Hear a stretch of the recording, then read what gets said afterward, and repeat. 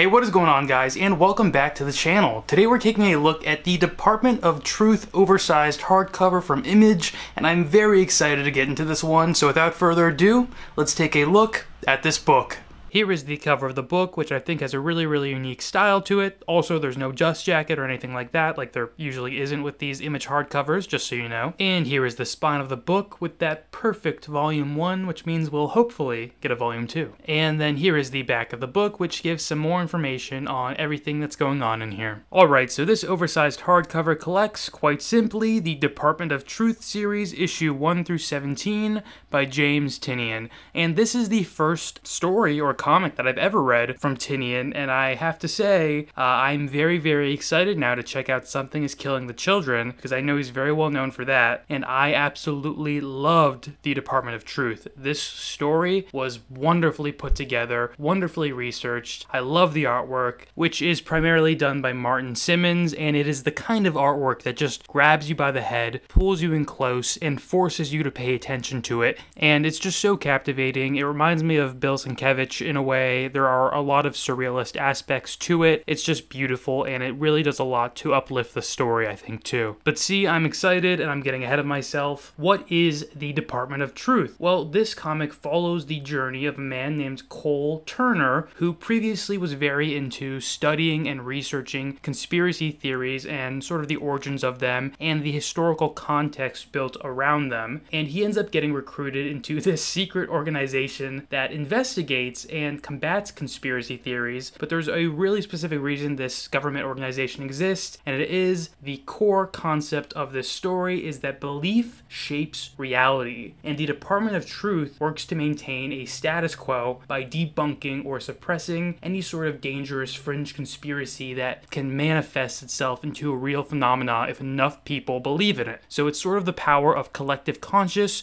to make manifestations of reality. And so in this book, they go really in depth about a lot of conspiracies and about a lot of the history around those conspiracies and sort of come up with explanations for how those formed at the time, why there was the purpose of those being formed at the time, and how the elite used that information to manipulate and suppress marginalized groups. So of course we see things in here like Kubrick directed the moon landing, the world is flat, even Cole's own past is tied with the satanic panic, and that's actually sort of a crucial part of the plot and a crucial reason why the Department of Truth is interested in him and why the Black Hats, which are the opposing group in here, are interested in him as well. And this is a very contemporary book because at its core, it is about the psychological impact of misinformation and sort of the broader implications of truth and deception in society and how we parse through information to find those things. And there's really two things going on in this book that take up the majority of the page, and that is one, of course, the natural narrative that is moving the plot forward, sort of Cole's individual struggle for truth, but then there is also the broader socio-political implications of conspiracy theories and what that misinformation can do to a society and what that misinformation has done to societies in the past. So you may be thinking that this book sounds pretty political,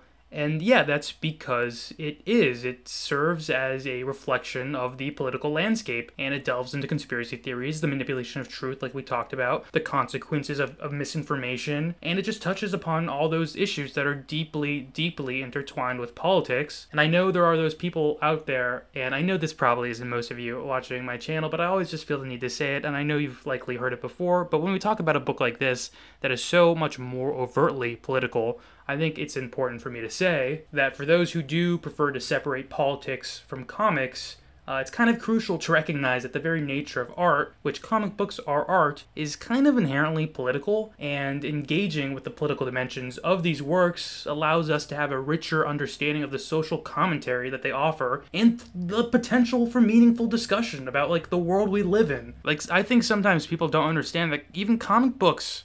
especially, can be powerful vehicles for social commentary. And not even social commentary, also cultural expression. And I think I did kind of mention this but a lot of this book, a lot of it is about sort of the psychological effect of these conspiracy theories, or the psychology of certain areas, certain demographics, certain types of people that were the ones who sort of pushed these conspiracy narratives forward. So for example, there's a point in the book where they're talking about the Obama conspiracy theory that, says, oh, he wasn't actually born in America, he was born in, I think the theory like attributes it to Kenya or something like that. And they sort of talk about why people come up with theories like that. And in this instance, their explanation that they put out in this book is that when people saw Barack Obama as president or as a presidential candidate, people already had an idea of what presidents looked like in their head, and they presupposed that a lot of people, that the idea of Obama as president didn't fit that, and it made them uncomfortable, and that unsettled them on sort of a subconscious level. And then it says that, if someone puts out an answer out there to why they feel uncomfortable, for example, this theory that he wasn't born in the USA, he was born somewhere else, it doesn't matter if that is factually incorrect, because it gives them a reason to feel that discomfort that they can sort of justify and say, well, I'm not racist, there's an actual reason I feel uncomfortable. And this is used as an example in the Department of Truth, because they're talking about how these can sort of snowball, this misinformation, because if a lot of people start thinking, well, I just want someone who is in the know as opposed to all these others, and they start getting more and more people in the know, in this reality, it would start to change the way the world works, and it would retcon history even. So, for example,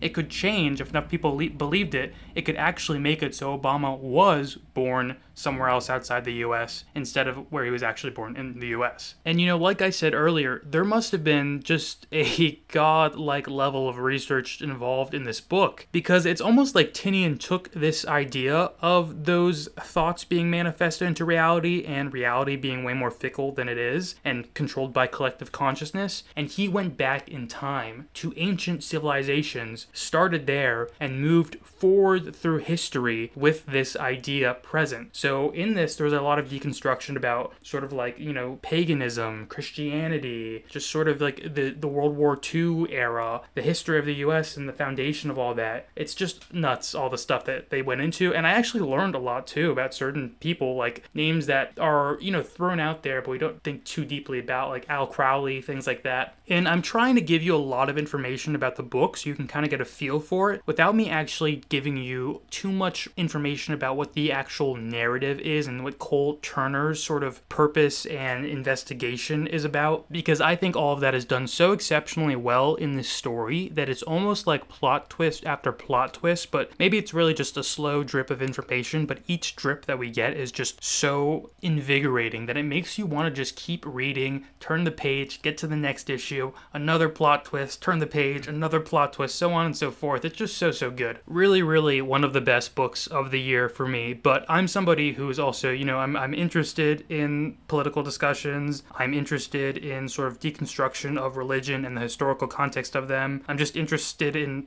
human psychology and the historical context of how human psychology has shaped the world we live in today. I'm interested in spirituality and mysticism and how that also is involved with human psychology for explaining the world around us. All of that is in here. And if you are, a fan of even one of those little subcategories, then you're going to get a lot from this book, I think. Even cryptids and things like that. I mean, I used to live in West Virginia, and if you aren't unfamiliar with sort of some of the lore of West Virginia, one of our cryptids there is the Mothman, who I think is a pretty popular one, so I think most people would know about him. But this story actually sort of provides an explanation for the origin of the Mothman, and there's other cryptids in here too. I mean, they mention Bigfoot, they mention why the Yeti exist, things like that. Alright guys, like I said, I highly recommend this one. It's one of the best books of the year for me, so please let me know if you've read it, what your thoughts are, if you're planning on picking it up, or maybe if the story sounds interesting to you or not. Whatever your thoughts, please leave a comment below, let me know. Don't forget to like and also subscribe, and thank you all and have a great rest of your week.